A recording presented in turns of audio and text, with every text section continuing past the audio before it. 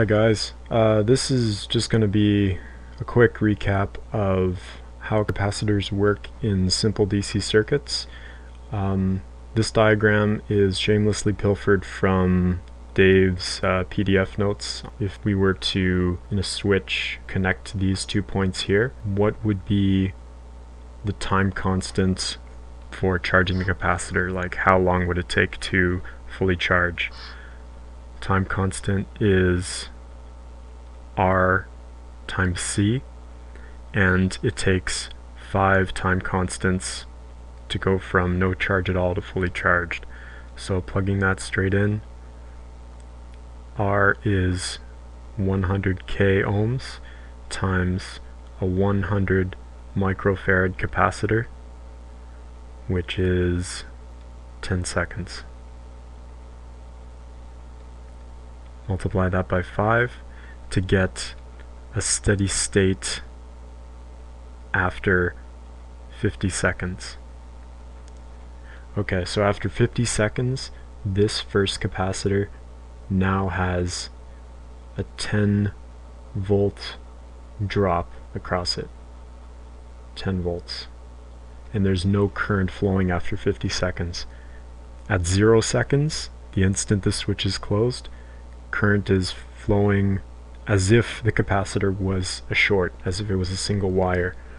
After the steady state time has elapsed, the 50 seconds, no current is flowing because there's now an equal voltage opposing what's being pushed from the power supply. So 10 volts on one side, 10 volts on the other, they cancel out and no current can flow.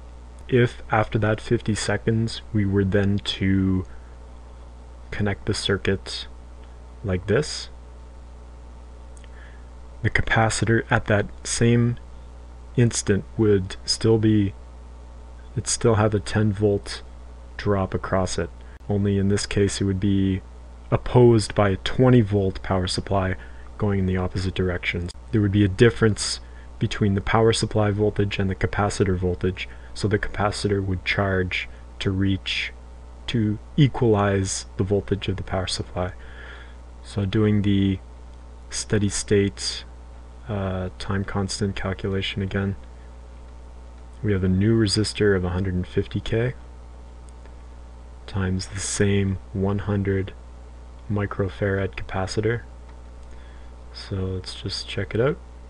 150 exponent 3 multiplied by 100 exponent -6, that's the mu donation. That's 15 seconds. So 15 times 5, 75 seconds is steady state. So the instant the switch moved from the first position right here to now the second position right here, it takes 75 seconds from this new switch location to charge, for the capacitor to charge up to 20 volts. So it took, if you remember, like this, it took 50 seconds for the capacitor to charge. Now switching from here to here with this new wire connection, it takes an additional 75 seconds for the capacitor to charge up to 20 volts.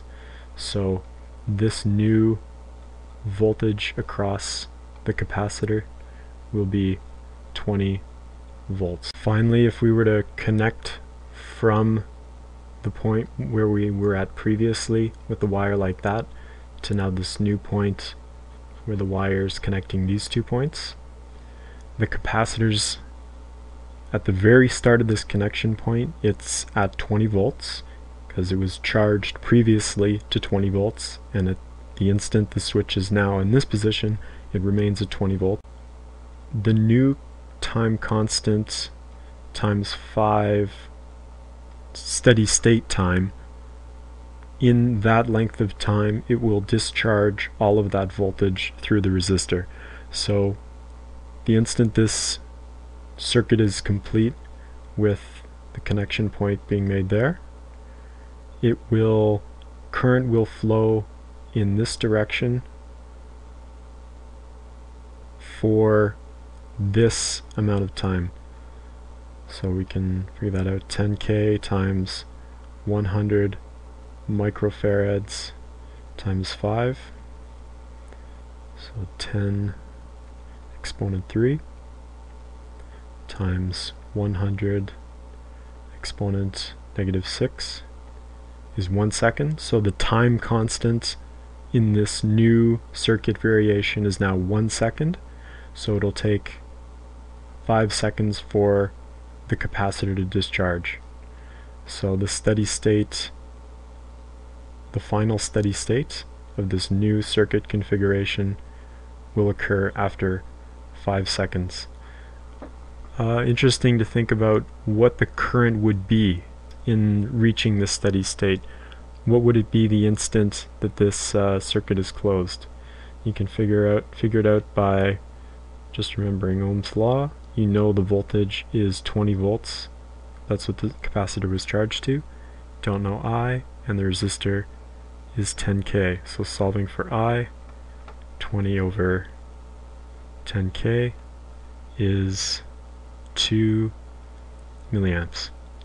So the current, the instant this new circuit is closed, will be 2 milliamps, and as the capacitor is discharged, that 2 milliamps will drop to 0 after 5 seconds.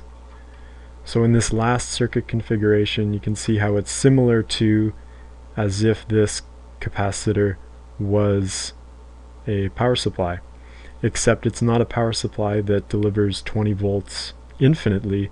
It delivers 20 volts in the first instant the circuit is closed, and then dropping exponentially down after 5 seconds to 0 current. So that was a brief look at capacitors and DC circuits when only caring about the instant a circuit is closed and after the steady state condition. The next video is going to touch on a little about what happens in the intermediate time. So for instance, in this last example where it took 5 seconds for the capacitor to totally discharge its 20 volts down to 0 volts, pushing a current through the circuit for 5 seconds, a current that started at 2 milliamps and dropped down to 0. The next video is going to look at what the current might be at like 4 seconds or 2 seconds into that discharge. Is it possible to calculate the current at an intermediate time? And the next video is going to check that out. Stay tuned.